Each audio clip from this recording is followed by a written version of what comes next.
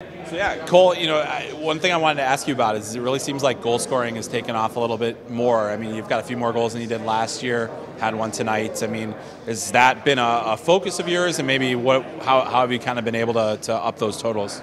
Yeah, I feel like last year it was all about development for me, and I feel like points just came my way, and I feel like I've had to create a little bit more offense on my own this year, and I feel like just goal scoring comes with it.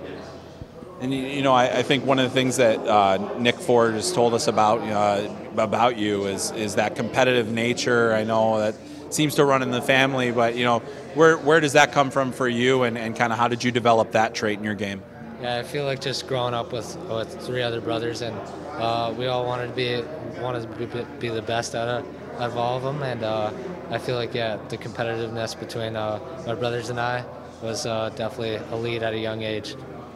And then, we're talking the day after the Bean Pod. I mean, did you watch the game, and what have you kind of seen from your future teammates in BU? Yeah, I did. I stayed up and watched the whole game. I was pretty fired up for the ending, and I thought they played a good game. I thought Macklin had a pretty good game. Quinn and Lane both played well, and I was pretty fired up. Yeah, and you'll have an opportunity to continue with some of your teammates. Obviously, Cole Eiserman being one of them. He's a guy who changes commitment. And how did you feel as a teammate knowing that you guys were going to be together at college as well? Yeah, I was super fired up. I think you can't get enough time with that kid, and I feel like just 4 more years with him, it kind of explains itself. Yeah, and as a defenseman that has to go up against him in practice every day, what makes him a challenging player to play against?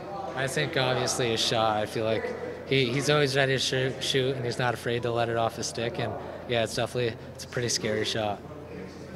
And then who's everybody obviously will draw the comparisons to Lane, but who's the player that you watched the most growing up that you've been trying to model your game after? Yeah, I think I've been trying to emulate my game after Adam Fox. I think the way he's able to create space for himself and use the pressure to create space for his teammates is pretty special. Well, Adam Fox is a really good comparison, but also a guy that you surpassed last year with your point total. I mean, when you look at your accomplishments from last year and now coming into this year, with the amount that you've been able to produce, I mean, seeing all those different names on that list and your name being at the top of it, I mean, what's that like for you knowing the history of this program? Yeah, I think it's pretty special to have my name up there with all those good defensemen, but I feel like I really haven't proved anything yet. It's just the USHL. It's not pro yet, so I still got to prove myself. And I guess what's as the season progresses, what's maybe one of the things that you're really focusing on closing out the year strong? Yeah, I think just maturing my game a little bit. I think not letting plays slip by me and being 100% all the time.